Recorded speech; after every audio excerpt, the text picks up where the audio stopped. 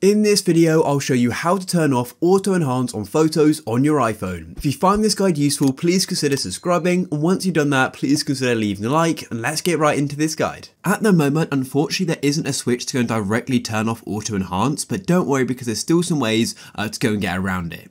So the first what I recommend doing is by taking a video. So switch to video mode like so, and then you can go and take a video of what you want to go and take a picture of, just like so. And then what you can do is go and watch the video by just clicking on your photos like so. And then you can pause the video and take a screenshot by pressing the increase volume button and the power button at the same time like so. And we then go and take a screenshot. Then you can tap on it and we can go and crop it to go and get rid of the black bars and things like that. And that's the first way. Now another workaround for this is to go and use a different camera app. For example, you could go and use an app like Instagram or Snapchat, because then what you can do is once you've gone and taken the photo using the app, you can then go and save it to your camera roll again or your photos app. We could open up Instagram, for example. On the Instagram homepage, you can then swipe across like this, and here's the camera. You could then go and take a picture just like that. Then go to the homepage on Instagram and you can then go and swipe across and the camera will open. We could then go and take a photo just like so, and then we can go and save it to our camera roll by pressing on the three dots in the top right like this, and then pressing on save. And as you can see, it says saved.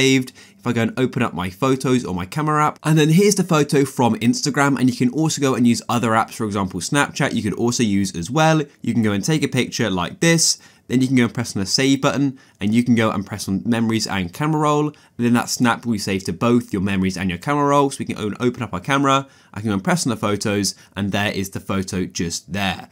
So there we go, there are a few workarounds for the auto enhance feature.